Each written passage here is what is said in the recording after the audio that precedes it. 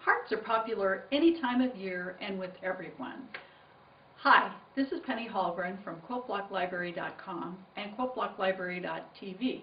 I remember folding hearts, little paper hearts, and weaving them. They're Danish hearts, and making like little paper baskets. These were pretty cool, and they were open in the center.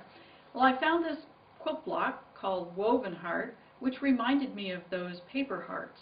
This one is just going to be one-dimensional. You can sew it into a quilt or make a wall hanging. I've got all my pieces cut out, so let's go over to the sewing machine and put it together. This block is going to be interesting to put together, and it's going to end up that I'm going to sew it kind of diagonally, if that makes sense.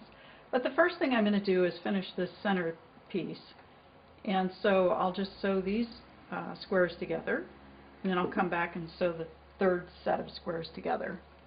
Now I've got these two sewn together, so I'll just go ahead and add this third set on and stitch down the seam allowance. Now I'll just sew the top and bottom rows together here, or the top and center row. And now I'll add the bottom together, and then this center unit will be finished. Next step here is to sew this little triangle onto this strange shape right here. And then I'm also going to sew this other side of the strange shape onto the center section. Now I'm going to sew these two sections together, and then after that's done, I'll sew this bottom triangle onto the bottom.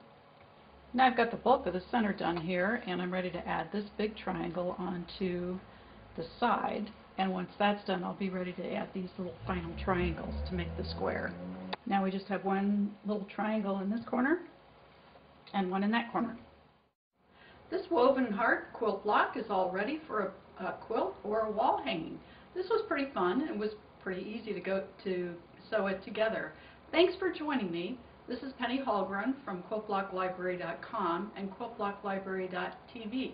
If you're not already over there, head on over to QuiltBlockLibrary.com and get your free download of this pattern. Thanks again, and peaceful piecing.